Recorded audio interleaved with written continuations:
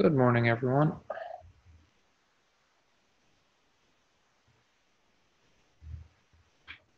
Hello. Hey, Justin. Hey, seems like everybody's been slowed down by approximately 2 to 5 minutes by the requirement that they sign into a Zoom account. So, Yeah, that's exactly what happened. Did they just add that? That's exactly what happened to me. I turned it on because I didn't want, because it's a lot easier to keep spammers out of the waiting room if you have to actually have an account. Hmm. And that was the implicit requirement we were using before with Google Meet, which frankly I was pretty happy with. So, I swear I've been sitting here for the last 4 minutes, like, oh, I guess no one's coming today, and then everybody starts showing up within 30 seconds of each other. And I'm like, oh, they were all slowed down by exactly this much by signing in. There are lots of spammers on Zoom. Yeah. Lots of spammers. Last time it was actually kind of difficult because you had to pick the spammers and the non-spammers out of the like waiting room list, Hmm. and people could just name themselves arbitrarily and all sorts of junk like that. So, anyways, um, so as sort of a short summary, I'm going to wait a few more minutes before anybody see if anybody else shows up before we dive into it. Um, but what I've been working well, what we the Peggy team have been working on over the last couple of weeks, or the last 2 weeks, is that we got we got two pull requests relating to uh, the bridge. Here we are, attestation workflow relating to the Ethereum to so this is the Ethereum to Cosmos Oracle code for the part that's in the Cosmos module, and we've gotten that merged as well as some transaction batch stuff. So the Cosmos to Ethereum flow. So now, since then, we've been working on tying it all together, namely the orchestrator code. And first and foremost, I had to stop and move all of the, how should I put it? So we're writing the orchestrator in Rust, and we have a couple of libraries for doing HTTP interaction with Cosmos and transaction generation and signing.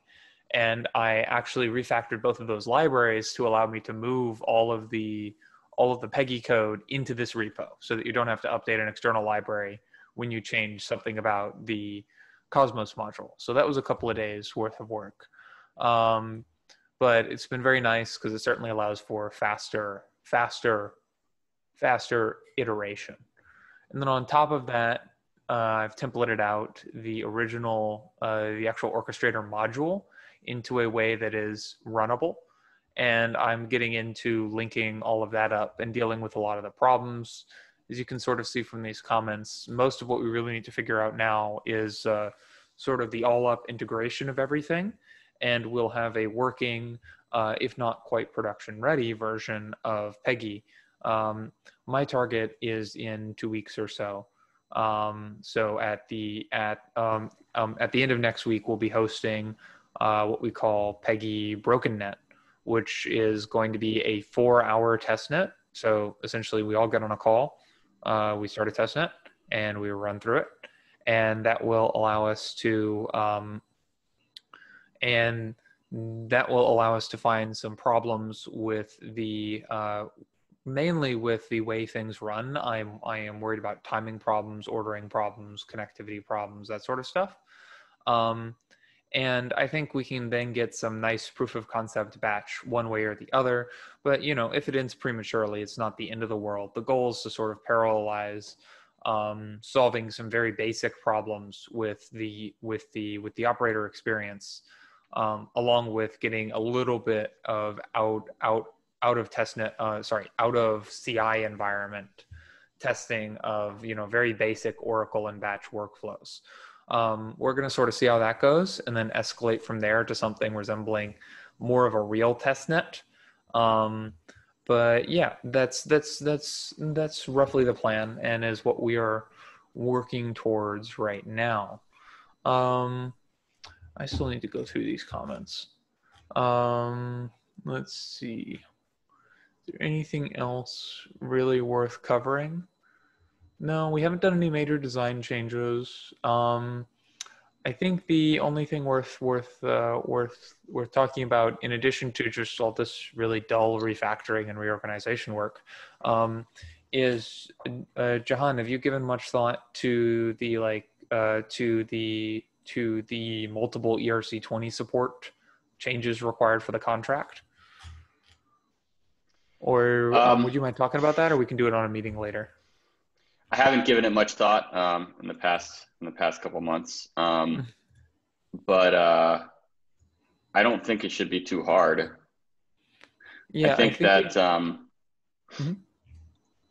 as far as my thinking had gone, and maybe there's some problems with this that I hadn't thought of, but I basically wanted to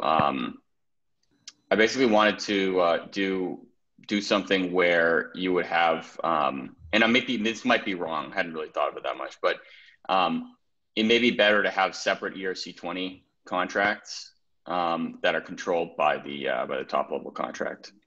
Well, that's for ERC20 out, but ERC20 in, I think it's actually like there's some changes needed, but they're not like not really much. I think it'd be adding some like mappings instead of, for the token contract, stuff like that, where you're just turning like, one constant into a mapping. Probably have to add something to allow people to use new tokens, to admin tokens, basically. Because right now you deploy it with a token. So, yeah. Yeah. I think multiple ERC20 in is like going to be like pretty simple. But then we had talked a little while ago about multiple ERC20 out. That's where you have ERC20s representing Cosmos tokens instead of the other way around as it is now. And for that, that requires a little more thought, because you would need a separate ERC20 for each Cosmos token that was being represented. Just that's a question how the interface works. Yeah. Yeah. So I'm Michael. I'm from Agoric. Justin and Jehan, I was just wondering if you had been tracking at all the NFT work for Cosmos stuff. There's IBC protocols for NFT transfer, and that's just being in development right now, but it might be really useful as far as informing what decisions you make with Peggy too. Yeah, so I've kept, so I wouldn't exactly describe it as keeping track, but I have noticed several NFT features that are useful. For example, extended token name lengths. So, allow you to solve the problem of potential bridge, potential token uniqueness, because they're too short in the non-Stargate version of Cosmos. On the other hand, we can't really do an IBC protocol compatible version. Well, actually, I should correct that statement. It doesn't really matter, because the hard part is on Ethereum. We could do something that links into the IBC code, but right now, and I should consider that more, as far as like issuing, burning, and dealing with cross-chain tokens, we can probably reuse most of that infrastructure, provided it's not too specialized. The challenging part is actually dealing with actually challenging part is dealing with the Ethereum side of this. Well, no, it's all going to be challenging. I should correct myself again. It's going to be the like foundation of how you have to build everything around it, is the Ethereum contract, because it's the least flexible coding environment. So you have to build that first, and then you have to build everything else on top, because you can't make concessions to the Ethereum environment. You just got to deal with it. Whereas on the Cosmos side of things, you have a lot more freedom, and you really have to abuse that. Michael, were you thinking of were you referring to the idea of making Peggy work for NFTs, or do you think that there's some NFT related features that could be useful for Peggy in general? I think it's kind of both, in the sense that the Cosmos transfer stuff is kind of nailing down how NFTs should look on Cosmos. And I think it will be relatively straightforward once you have the Ethereum stuff all working to adapt to whatever they're planning for the rest of Cosmos.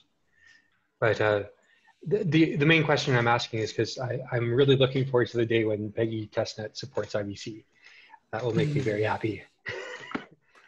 Yeah, so Peggy plus IBC. So far the philosophy we've been going is that Peggy and IBC will be separate things running on the same chain, such that we will Yes. sit down and make sure that a Peggy token can be transferred over IBC, but it will be like any other native token on the chain. That's the handoff I have conceived of so far. But if we can manage to call into some of the same code to deal with the issuing and burning of Cosmos side assets, that would be nice. But for now, we're It's really keeping it a quite separate trivial in the sense. It's quite trivial, so it's easy enough just to lift the existing implementation and use that, even if they don't have a library for it. Okay. Well, that's good to know. I'll have to get in there and take a look at it. Right now, we're pretty much just fighting with interface points and endpoints and exactly how to get everything to talk to each other and get all the right information to the right components, which is 90% of the problem of any bridge, since it's all about getting information from one chain to another. Yeah, I think it's also interesting to research, how Peg could work with NFTs. Probably very small changes are needed, but I imagine it may not work right now. I mean, it doesn't work right Yeah. now. Yeah, well, we've been sort of leery of digging too deep into Stargate before it was air quotes ready, but it seems to be approaching that point pretty rapidly, which everyone's excited about, and I'm sure that's where everybody is. I'm sure people are all off doing something Stargate related this morning, and that's why our attendance is a little down. But It's a U.S. holiday too, so yeah. Wait, holidays exist? I forgot about yeah. that. Um, Oh well, meeting's recorded. They can all watch it later. Those lucky people who still have holidays. Anyways, so as you can see on the Cosmos side, Jahan, things are actually already being written with multi-ERC20 in mind. So I think that we just have to modify, and we definitely did talk about this before. We just have to modify Peggy.Sol with a mapping for the with a mapping for the token contract and a mapping for the TX nonce. Yeah, I remember that now. And then we keep the checkpoint, we keep the val set nonce because we have one validator set for all the tokens. And then we just have to go down to deposit here. Oh yeah, I still need to rename this function call because or did I? So there's submit batch. So here submit batch is going to need a token argument. Then so we'll update valset and submit batch, of course. And then where is transfer out, which I still need to I rename. don't like deposit. that name. No. Yeah, I just don't like it. I have a personal opposition to it. Yes. Well, okay. So, the other thing is that that combination method, I don't remember where we ended up on whether or not that was a good idea, actually. I guess it was, I think I remember there was some discussion about that. Yeah. So the thing is that we could have update valset and submit batch. We can remove submit batch. But we got to keep update valset because we need to be able to update the validator set without sending a transaction in the case of an idle bridge. And I think that's ultimately the set. I think that's the set of commands we're going to end up with, because looking at the cost advantage. So for some rough numbers, just to keep the math in mind, for 100 transaction batch at like 150 key way, you're looking at on the order of half an ETH to send it, so like $200. And it costs an extra $5 to update. No, it costs an extra $2.50 because I was doing 300 G when I originally did these numbers. It costs an extra $2.50 to update the validator set and submit the batch. Whereas if you're going to update the validator set independently, it'll cost you $20 at that same gas price. So it doesn't make sense to let people send a batch of transactions without updating the validator set. It's just so much more expensive. So yeah, I think we're going to end up dropping submit batch. Is that going to play hell with the tests, Johan? Or can we easily remap the tests to update the val set and submit a batch? I gotta go. I actually gotta go through and do a little bit more work on the tests anyway. Mm-hmm. but no, it shouldn't. It shouldn't. I mean, it shouldn't be too hard. You might have to change some stuff, but Yeah. there are tests for both of those to just combine. I think I already did I think I did a combined path test already. So yeah. Mm-hmm. Okay. Alex, hi. I would like to add that we maybe keep the submit batch without the validator upset for a while. Just, I mean, first getting the MVP done, and then we should also consider the discussion about optimistic or pessimistic behavior with some validator update. So when we submit a batch containing a validator update, we need to wait for the 50 blocks period to prevent forks. And while we have that, we don't really know, was this a successful or unsuccessful execution? And do we want to submit another batch in this situation, which is optimistic, or do we want to, lock the bridge and wait until we have received either a confirmation or an error report? So this is the 50 blocks delay, and until we have a decision on what we want to do, I think it makes sense to also submit batches without a validator update, just to be on the safe side for now. Okay, so that's a good point, because if we submit a batch and a validator set update and we have a second batch, we may not necessarily know if it's going to pass, because the validator set could have changed enough that the definition of correctly signed is now different. Do we think it's going to so here's just my immediate thought. Could we have it set up such that well, obviously we can, but should we have it set up such that the bridge is locked if the validator set update was a big enough change to prevent the new batch you're trying to relay from succeeding? But if it's a smaller change such that the batch still passes the confirmed criteria, we just go ahead and submit it anyways and do not consider the bridge to be locked. Is this, sorry, I might be off on this. It's been a couple of months, but is this a gas saving measure that you're proposing here, Justin? I just wanted to be clear, or is it a security thing?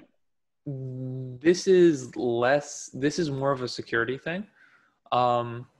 Because what happens is that the Cosmos chain, due to the 50 block anti-forking delay, doesn't know whether or not the next batch that it is, like the next batch that it is producing should be signed by validator set A or validator set B, because the previous batch updated the validator set to validator set B, but it might have failed. Mm-hmm.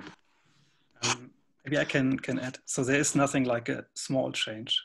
So any change, even if it's 1 + 1 in power, will have a different checksum or checkpoint. Yeah. And this is stored. So it doesn't make a difference if it's, if a validator drops out or it's just +1. Mm-hmm.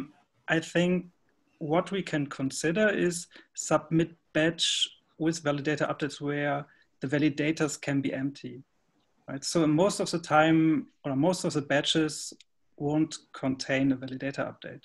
So only when we have changes in the backend, then we would submit both together. But if it's mandatory in this function, that we always have to submit the current validator set, then we have to wait. Yeah, because we're always going to invalidate previous batches because they need to be remade because the validator set just changed however little. So I think that there were. I was the check. What does the checkpoint have to do with it? It's going to change the signed hash. Alex had an excellent point. Is that if you update the validator set, no matter how small your change, you're going to change the checkpoint hash. So you can't, so even if the right amount of validators signed off and there hasn't been a significant enough change, once you submit a val set update combined with a batch, you need to make all new batches. because none of them will pass the old checkpoint. So you're saying that if a batch gets signed by the validator set, and then a new val set gets through on a contract where one validator had their power increased by 1, that's the scenario you're talking about here? Yeah. Okay, so there's a completely insignificant change. Doesn't matter. It's way below a third. That's going to stop. So then you have a new batch that comes through, and so you have a new batch that you make this new batch. All the everyone signs. Yeah, I guess. Okay, I guess I see that. Yeah. So, yeah. Alex, I think that we have to consider all of this behavior, and part of the complexity is that we have to consider all of this behavior for all cases up from a almost completely idle bridge up to a bridge that is shooting out batches as fast as they can be made. In a completely idle bridge, obviously this isn't a problem because nobody's ever submitting a batch. In a semi-idle bridge, there's only ever one batch out at a time, and it doesn't really matter if we lock the bridge while we're waiting for the previous batch to be submitted. In a very active bridge, then yeah, I think we would want to be able to zero out the validator set update so that we can keep on, putting out, pushing out as many batches as we would like, which brings up sort of the question. Actually, it brings up a couple of questions. Is there, do we want to maintain a separate submit batch and val set update flow, and just have it be that if the Cosmos chain decides it wants to attach a validator set update for some condition, then you just have to use the other endpoint, and the relayers are just have to have some code where they decide which one to submit it to. Because I think that's reasonable, but I also think it's up to what we think is easier to test, audit, and maintain. I think, and this discussion is important. For me, it's not the right time at the moment to do it. When I thought about it before, just in terms of the pessimistic approach, I think we could improve the contract by only submitting a diff. I mean, we submit the current validators, which are the checkpoint, or are hashed into a checkpoint. But if we also submit, instead of the new validator set, a diff, which is mostly empty, I mean, can be an array of zeros and zero addresses, whatever, then the contract can be smart enough to not update the validator set. I mean, it's empty, right? So, but this is just an idea. I mean, might not make sense, and I would suggest we open a ticket and assign a priority. For now, I don't see that this is anyhow critical. I mean, it's an optimization in the end. We should not forget that. And some of the problems of not submitting a validator set update can be solved by slashing. Yeah, so this is also an option for us. Yeah, once again, good point. We should so for now, we're just going to keep submit batch and val set update, get things to sort of MVP and get a little bit more knowledge about the behavior, and open a ticket for discussion of further options. Then I suppose eventually we'll be writing some sort of QA test to deal with idle, semi-active, and really active bridges to make sure that these sort of 3 behavior classes work properly.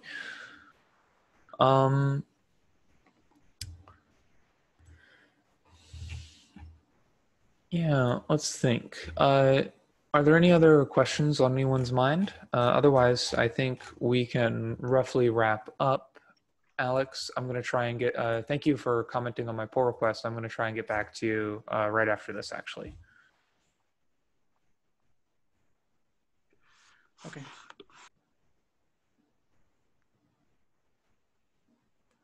Cool. Well, thanks for everybody's time today, and see you in a couple of weeks, hopefully for a very early, very broken public, I won't call it a test net, but public attempt to run some of this code. Looking forward to it. Thanks. Nice to meet you all. Thanks. Thank you. Thank you. So, thank you. Bye-bye. bye. More end.